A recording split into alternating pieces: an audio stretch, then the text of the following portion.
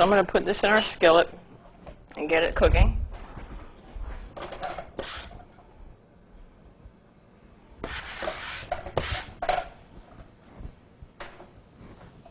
And I'm going to season it a little bit with some chili powder. I'm going to use chili powder, cumin, and cayenne pepper.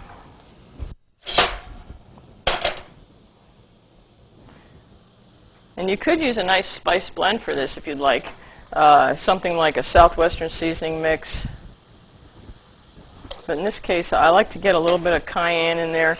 We don't need a lot of cayenne because it's pretty powerful. Now, cayenne pepper is a red pepper. And cayenne is like the Cadillac of peppers. So when you go to the store, if a recipe calls for cayenne, get cayenne, don't get red pepper. The red pepper is the generic kind, and it's not near as smooth, and I'm sure they use a lot cheaper peppers in their red pepper than they do with cayenne. In other words, all cayenne is red peppers, but not all red pepper is cayenne.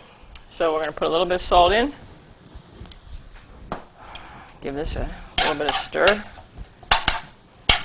Turkey ready to go, and I did cut it into julienne. And I have some black beans here that's ready as well. Now the black beans are washed, drained and washed. And did you know that when you wash your beans, that you do canned vegetables, you reduce the sodium content by about 40%. So it's a good idea, especially with beans, to wash that syrup off there.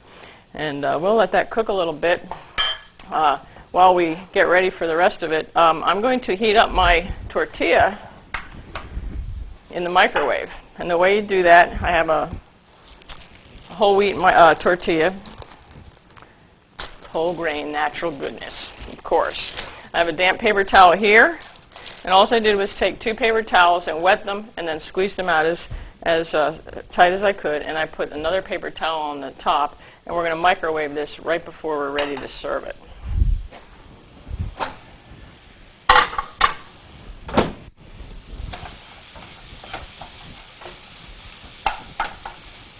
Coming along nicely. So the Culinary Dictionary says fajita, beef wrapped burrito style.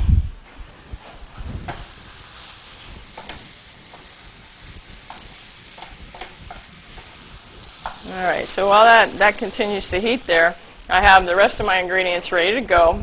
I have our pre-shredded lettuce and our tomato. We have black olive, sour cream, and our salsa as well. And now I'm going to prepare an avocado. Where's my avocado? I have 2 avocados, as a matter of fact, and one of them is extremely ripe. I'm hoping to use that one first. If it's not, we'll back up on this one. It's not quite ripe. Now, avocados, this is very soft, and they bruise very easily. I get the feeling that this one's been dropped a couple times before we bought it. But to cut it, you just cut it around in a circle like this, and then twist. Oh, it doesn't look too bad. And it came right out. What we'll do is put some avocado at one end of our board here, of our platter. And they should be very soft. So that's why I was hoping that this one wasn't too bruised up. When you test the avocado for doneness,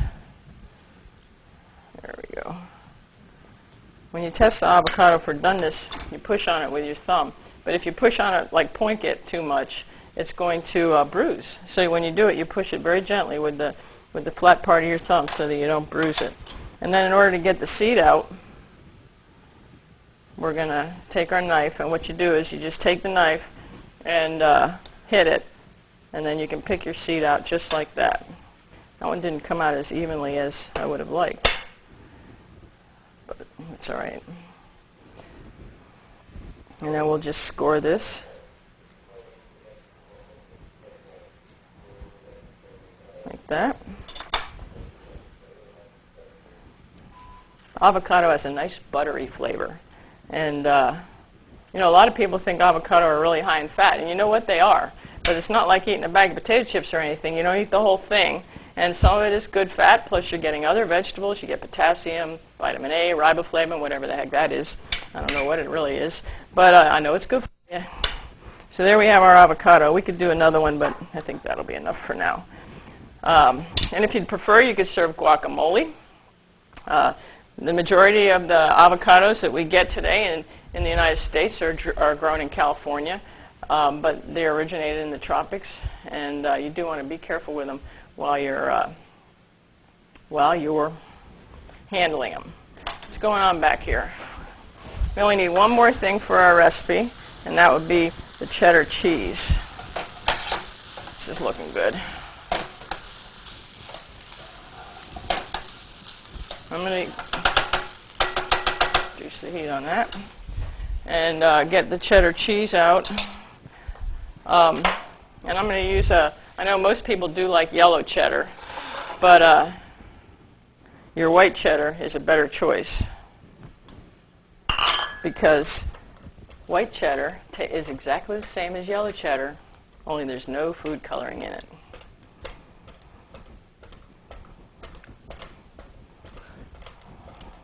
And I have salsa. I guess I have pretty much everything. Doesn't this look great? Woo-wee. Now, can you imagine this for your football party? Big group of guys, healthy, fun meal for your family. Look at that. Doesn't that look nice? And we have our fajitas that are totally heated here, and they will stay nice and warm if you put another plate right over top of them. So